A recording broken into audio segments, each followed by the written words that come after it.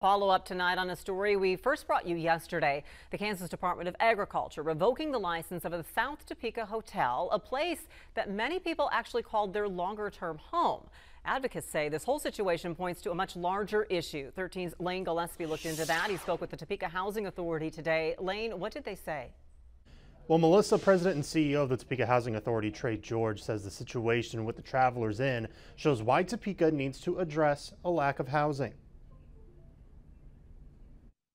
A Kansas Department of Agriculture inspection concluded the Travelers Inn is an unsafe place. It cited 14 infractions, including cockroach-infested rooms, stains, toilets filled with waste, and even used needles and an animal skeleton. People who live there say they know it's not the best, but they have a roof over their head. Whatever it takes to keep our families dry and safe. The KDA says they are not evicting the current residents, but no more guests are allowed to check in. President and CEO of the Topeka Housing Authority, Trey George, says the situation highlights the lack of clean and affordable housing in Topeka. I don't think it's a secret to anybody. We need more housing. We need more affordable housing in Topeka.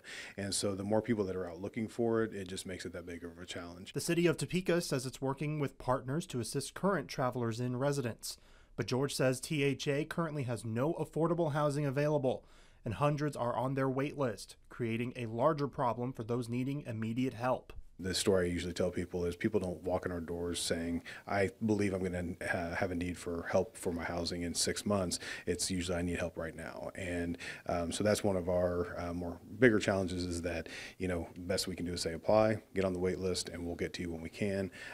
But that's obviously not what people need when they walk in the door. George hopes to one day get enough federal funding to get more affordable housing and put an end to the homeless problem in Topeka. Homelessness is a problem in Topeka. It's a problem everywhere, but the more that we can all work together and make those resources available and create new resources in our community, it'll help everybody. The Kansas Department of Agriculture did tell us they are in contact with resources like the Topeka Rescue Mission and the Homeless Task Force to help find alternatives for the current residents. They said they do not know the official number of residents in the building. David? We'll stay on the story. Lane Gillespie tonight. Thanks.